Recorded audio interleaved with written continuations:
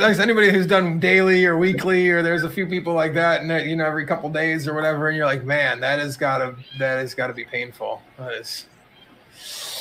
Yeah, didn't I know what you expect that mean. one to happen. Yeah, actually, sorry to say that, but the ETH fees did more X than the hex price. That's sad, or isn't it? That's very sad. That's Yeah, very sad.